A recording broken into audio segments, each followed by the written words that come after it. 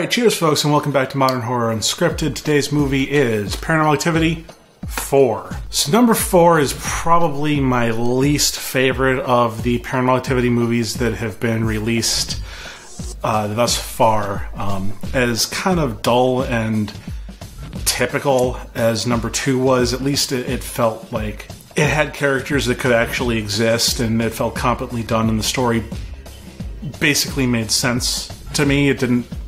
Nothing seemed too contrived about it, but 4, I think, is where the series sort of went off the rails here, and though it did, I guess it do fairly well at the box office, made its budget back and all that, which is not that hard to do considering most of these movies are like $3 million movies, which is really, really cheap if you actually look at how much it costs to make a movie.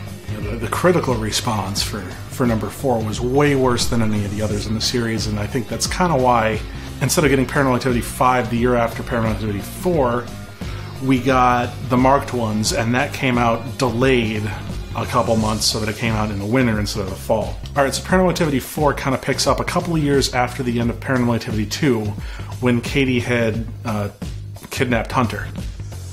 But it starts off with this kind of unknown family that we've never really met in the series before, but the connection happens a little bit into the movie when Katie moves into the house, I think, across the street with this kid who she's calling Robbie now.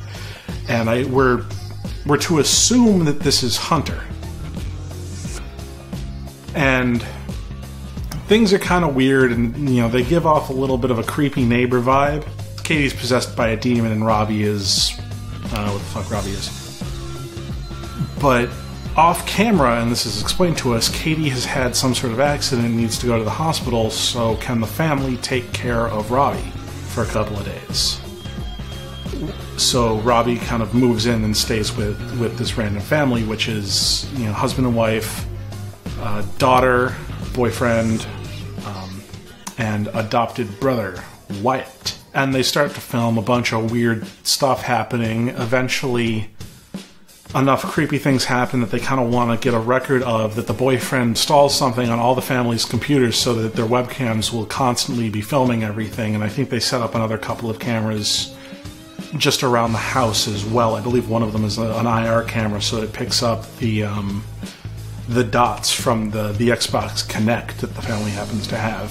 Eventually all this comes to a head with Robbie some kind of psyching Wyatt out, and we realize that apparently Robbie is some other random kid that Katie picked up somewhere, and Wyatt is actually Hunter, and this whole thing was a scheme to get Hunter back.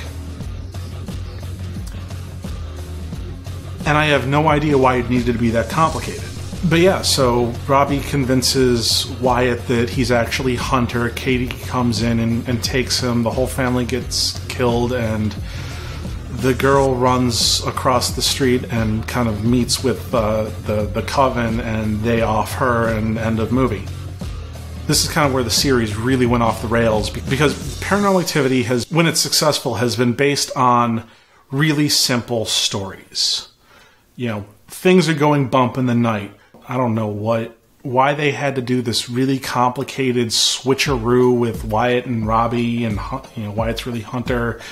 So apparently somehow, after the end of Paranormal Activity 2, Katie lost track of Hunter and he got put up for adoption. I mean, is that what happened? Did she volunteer? You know, hopefully she changed before she rolled the baby into the adoption agency. It's too much complexity to take. It doesn't make any sense. So fundamentally, from a story perspective, your big twist just confuses everybody, which, I mean, that's a big problem. Another big problem is that they've completely abandoned the sense of finding this footage. It's not like it was on a camera. There's no actual... I don't think there are any actual, like, handy-cam cameras in this movie. The entire thing, or almost the entire thing, is recorded off of webcams, which don't actually look that good. So, I mean, that's a hell of a thing to buy, to begin with. And then since you're filming this entire movie on laptops and on cell phone cameras, you really have to ask yourself why these characters are filming as much of this stuff as they are. It doesn't make sense. The scenes that are filmed with characters sort of unwittingly because they don't know that the boyfriend installed software to film them on all of these computers, so they're just kind of going about their business. Yeah, you know what, okay, I'll buy that, but like, why would you film with your cell phone when you're going out in the backyard for some reason? Why would you film with whatever you happen to have on you when you're running for dear life? Or when you're running across the street into this house with this coven of witches. You know, it's the big found footage trap. Why would you film that? And this movie just plummeted right down into it. But what pushes it kind of into almost so bad it's good territory is Robbie. This kid is weird. Like, weird. I don't know what's going on with him. The scene that always kind of sticks in my head with this movie when I'm thinking about it or when I'm talking about it with other people is the scene when Robbie is moving into the house, is moving in with his family, and he's going through his suitcase and he's unpacking it one item at a time. And of course they're filming him for some random reason, but he's unpacking one item at a time. He's saying what it is and explaining it, and you know, he's got, you know, a teddy bear toothbrush, you know, whatever, and then he pulls out a fork. A special fork. And special fork. Well, why is it special? Well, it's like 100 years old. I mean, it's not out of the realm of possibility for a little kid to sort of act like that, because kids are kind of weird, but it was so strange and caught me so off guard that it was almost hilarious. I still think it's funny. Special fork. I guess let's close up then. The movie looks pretty good. Some of the scare scenes are actually, you know, really kind of well done. The Xbox Kinect with the dot tracking and seeing the demon showing up on that is a little contrived, but, you know, it looks pretty good. It looks kind of creepy, so I'll buy it. You know, it's cool. A little bit product placement-y.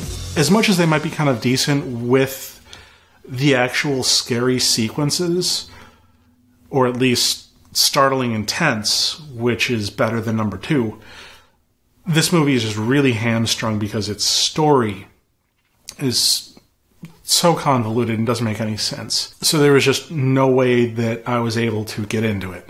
So that's about all I can think of for Paranormal Activity 4. Stay tuned and check the space later for Paranormal Activity, The Marked Ones. Cheers. I love my fork. It's like we go together. I'ma marry this bitch, so I'ma keep my fork forever.